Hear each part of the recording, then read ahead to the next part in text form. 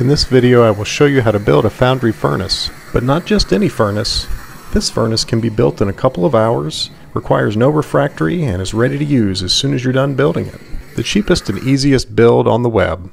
And then we're going to melt some brass with it. Stay tuned.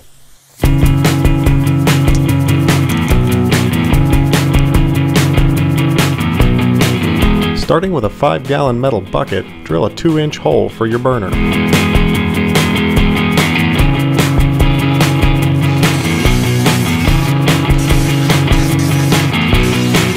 Cut the top off with an angle grinder and clean up the edges with a file. Using the cutoff as a guide, cut out 2 discs of high-temperature ceramic blanket. The crucible will sit on this piece of fire brick, so I cut the insulation to fit around it.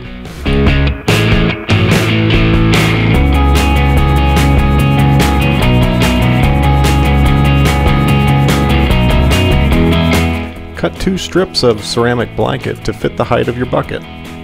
Make them a little long so it fits in tightly.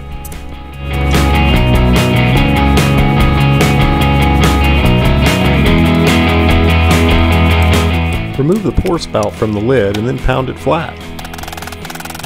Then drill a 3-inch hole in the center of the lid. The next step is optional, but I used the center cutout to cover the spout hole and attached it with bronze brazing rod. And now we're ready to put the lid back on. Next, cut a bunch of rectangles to fill around the edges of the lid and pack them in. If you pack them in tight enough, you don't need any glue to hold them in place.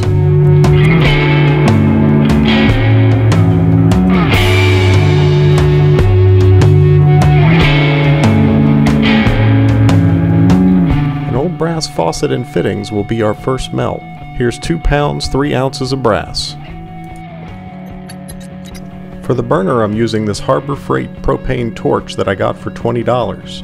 I'm not mounting it permanently because I plan to use a waste oil burner in the future.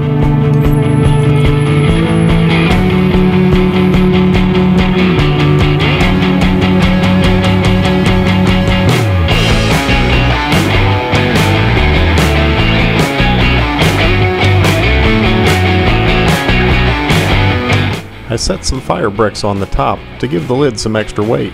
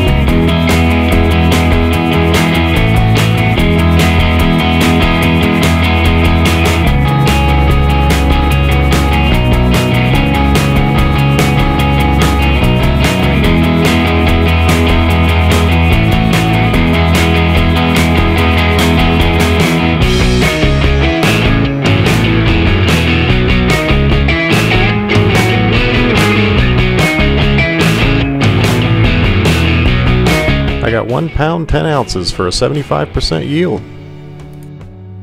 The furnace is cooled off now, so let's take a look inside. The ceramic blanket has held up just fine, no problems in there. Check back soon and I'll try melting cast iron with a waste oil burner. Thanks for watching and we'll see you next time.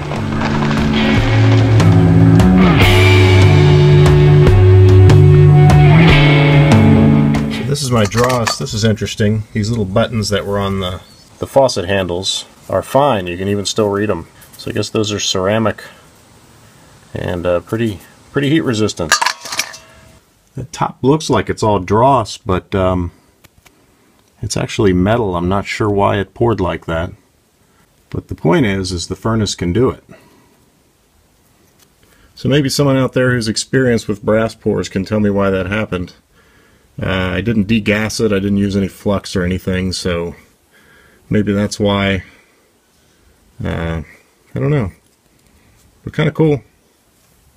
Furnace works.